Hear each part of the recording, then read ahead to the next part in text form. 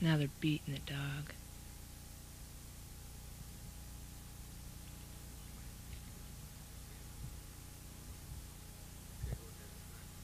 The youth of Showater Bay Reservation are interested in learning about their heritage and how they can help retain the Indian identity in a fast progressing world. Through counseling and teaching the young people to be proud of their reservation and heritage, we feel we that one was hard.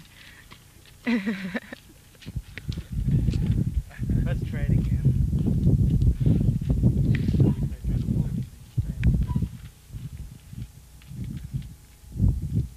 Not very good.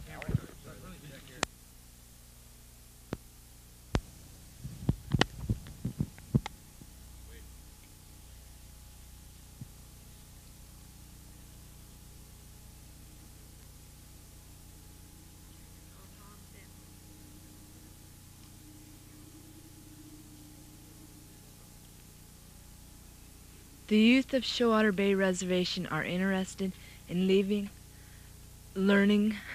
Yeah.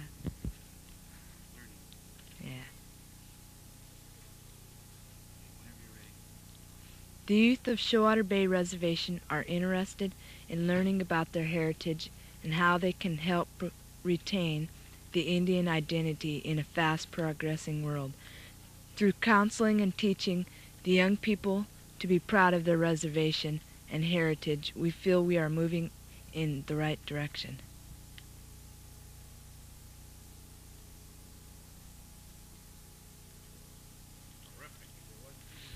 I was trying to move it up and hold it long enough for her to continue on. West Coast or... Did you want to use a cassette on this too? I don't think so. Okay.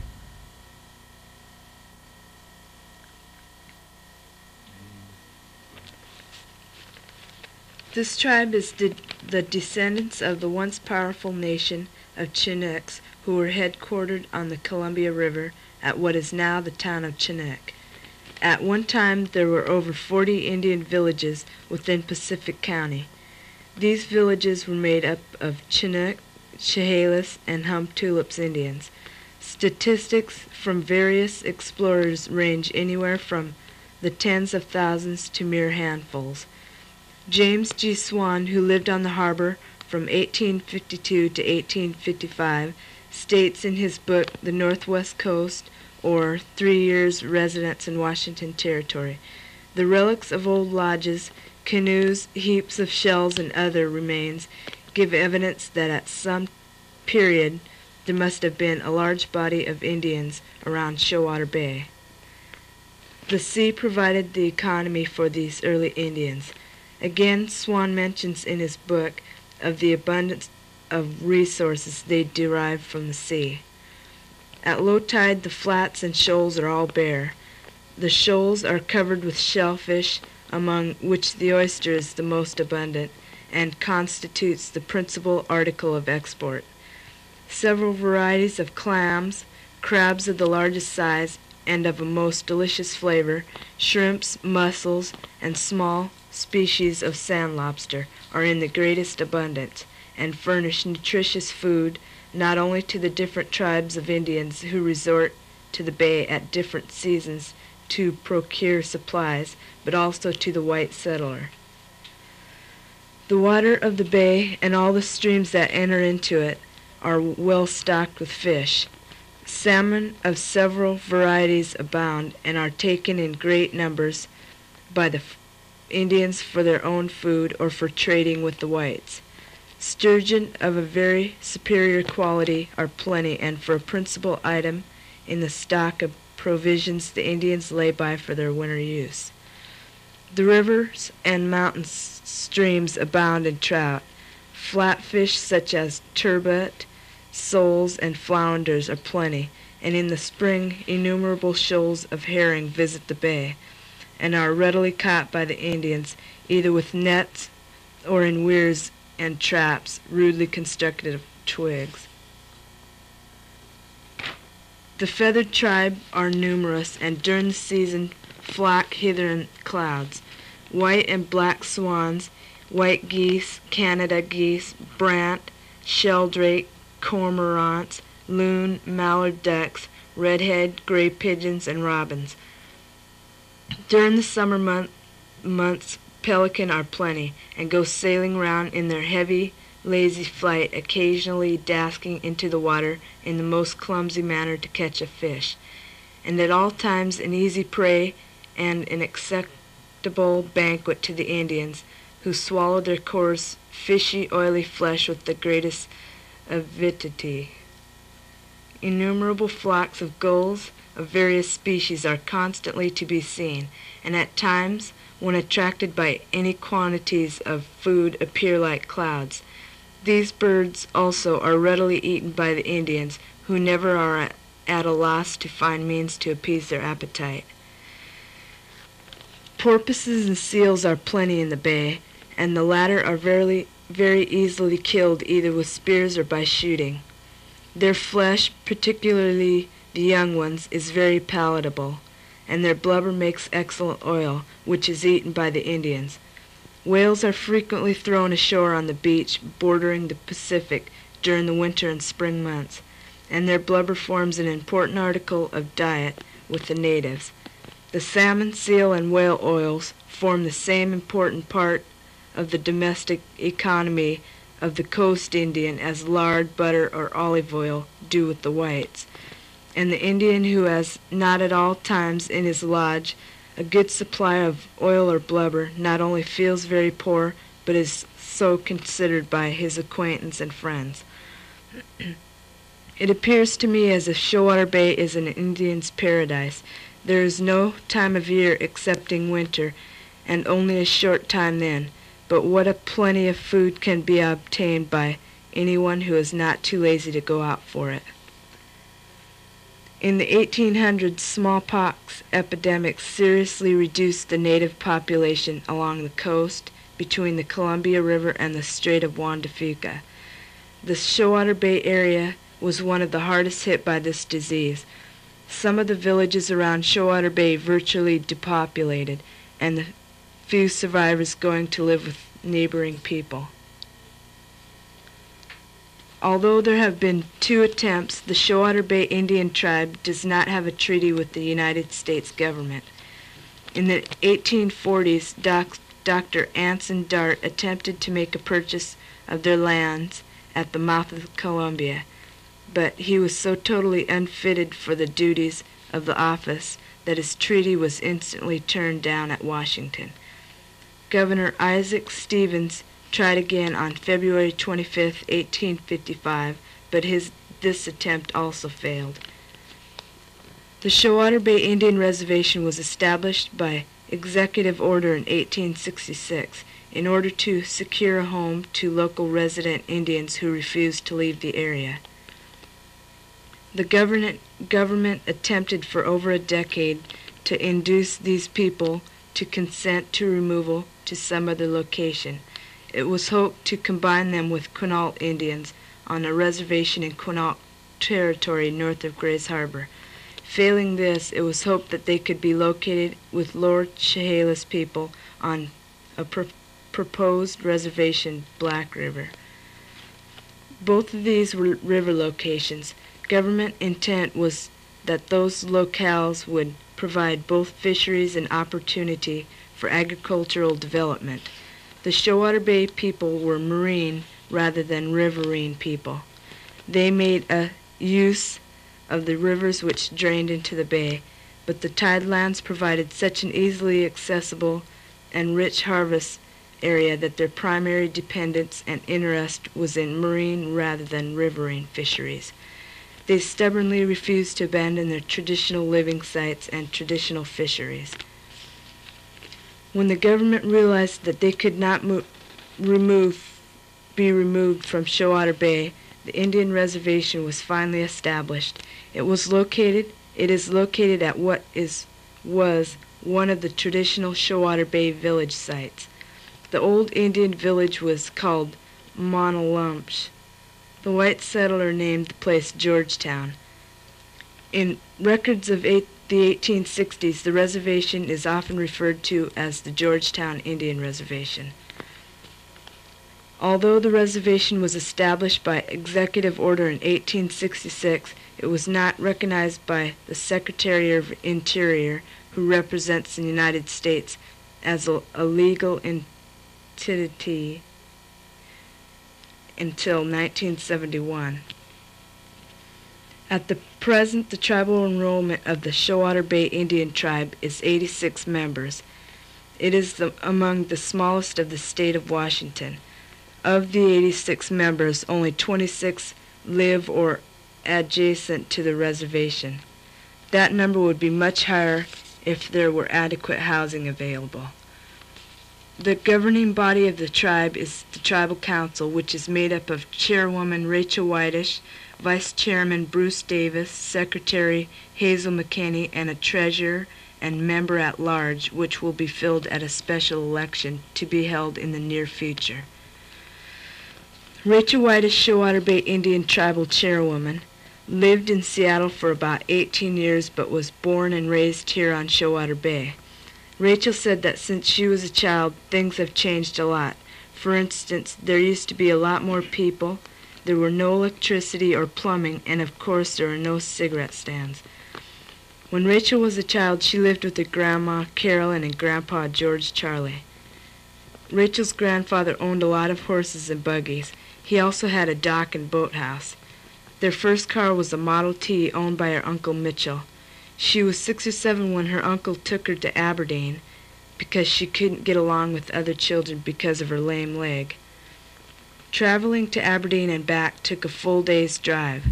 The Y by the state park was all plank road. Only one car could go on it at a time. Also, Rachel said that by the Bay City Bridge, which wasn't there then, there was a barge-like ferry that carried people and cars across the water. Rachel said that their main diet on Showater Bay was fish, clams, and oysters. The slough used to be deep enough for fishing boats to come into George Charlie's dock and boathouse. There used to be a Shaker church around Showater Bay in one of the fields. Rachel said that in those days they didn't have certain traditions, just love and respect for their elders. When asked what her goals are for the tribe, Rachel said, to benefit all tribal members, and I would like to have a community center built to be proud of, and I have hopes of bringing our people closer together. The only economy derived on the reservation at this time are two smoke shops, owned and operated by Doug Davis and Myrtle Landry. The once great abundance of marine resources have vanished. An extensive search was made in 1974 of the remaining reservation sand flats and tidal channel banks, but no shellfish or any kind were found except very large numbers of sand shrimp. The old ways are still kept by many tribal members. Lorraine Anderson finds beadwork enjoyable, relaxing, and profitable. She learned the ancient art from Mary Frank of Nisqually and Maybelle Thomas of Tohola. Lorraine has been doing beadwork almost daily for 15 years. Much of Lorraine's work, most of which are her own designs, including headbands, hatbands, chokers, necklaces, watch bands, earrings, neckties, belts, hair ties, and beaded bags, are sold at the Teepee Village, one of the reservation smoke shops, and from her home in Seattle. Lorraine is also very interested in teaching beadwork, especially to the young people. Besides being an inexpensive art form, she says that it's not difficult to learn. The young people on the reservation are deeply interested in their heritage. Each summer, many of the tribal members' children move to the reservation in order to work on the Summer Youth Project, which is supervised and coordinated by Joanne Rosander. Joanne works out a program each year that will be both profitable to the reservation and educational to the young people. This summer's largest project has been the gardens, which has have been divided into age group plots, older and younger children. The land the gardens are situated on has not been used for 30 years, so needless to say they have been busy fighting weeds. Among the produce planted are strawberries, tomatoes, cucumbers, squash, peas, corn, beans, potatoes, radishes, and carrots. It was decided by the General Council that after harvesting the crops, the young people could sell the produce and use the profit for next year's youth program. Besides the garden project, they have partially cleared the reservation cemetery, a job that was started last year. They also make sure that litter is picked up along the highway and beaches within the reservation. Another program that Joanne Rosander has been trying to start is a Showater Bay Indian language course. This would be taught by Mrs. Irene Shale. Irene has known the Showater Bay Indian language since she was born. She was raised speaking the English and Indian language. She feels that the language fits the history of Showater Bay somehow. Irene has never taught anybody the language except she used to talk to her grandchildren in Indian and they learned bits and pieces. She wants to teach a class of people the Indian language so that it may be passed on. Irene, her sister Nina Bumgarner, and a man named Henry Cultee are the last and only people living who know the whole Showater Bay language. The language, says Irene, is not too hard to learn, not as hard as others. She would like to teach people 4 years of age and up. That way they can all help each other out and learn more. She would like to teach orally and written. She said that if a person wants to know the language, he wants to know the history too.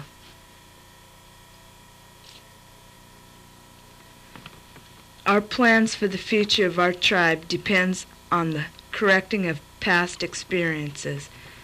By trying to gain the ear of the governmental bodies which can help us shape our future will be the task that myself and members of my tribe must correct. Problems with jurisdiction, erosion, pollution, and economic self-sufficiency are what my tribe has to deal with before the future can be assured.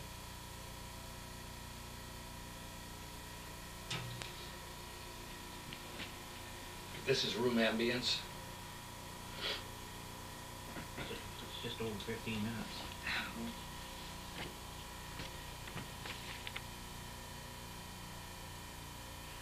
Check your burn out there. I'm trying to get some room ambience. Shut up.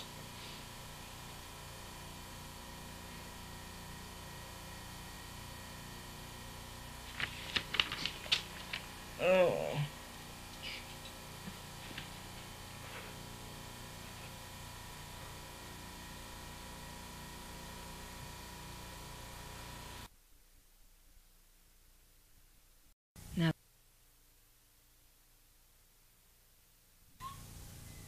Now they're beating the dog.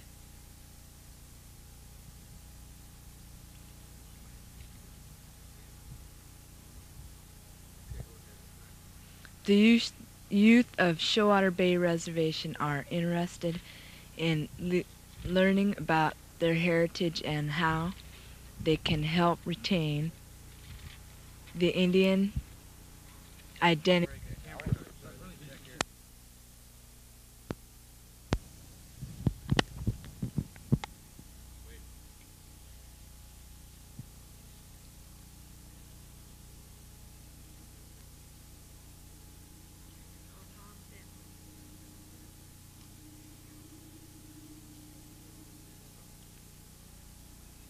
The youth of Showater Bay Reservation are interested in learning. Yeah.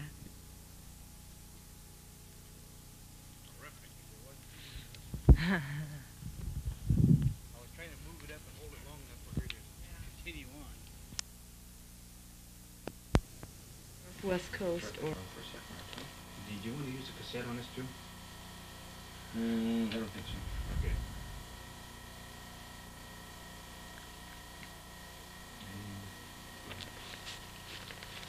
This tribe is the descendants of in a fast progressing world. Through counseling and teaching the young people to be proud of their reservation and heritage, we feel we that one was hard. Let's try it again.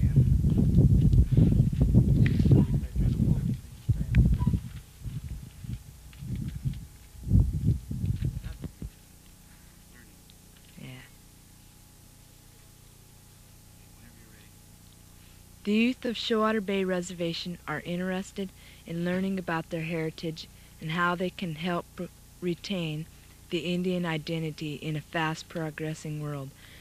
Through counseling and teaching the young people to be proud of their reservation and heritage, we feel we are moving in the right direction.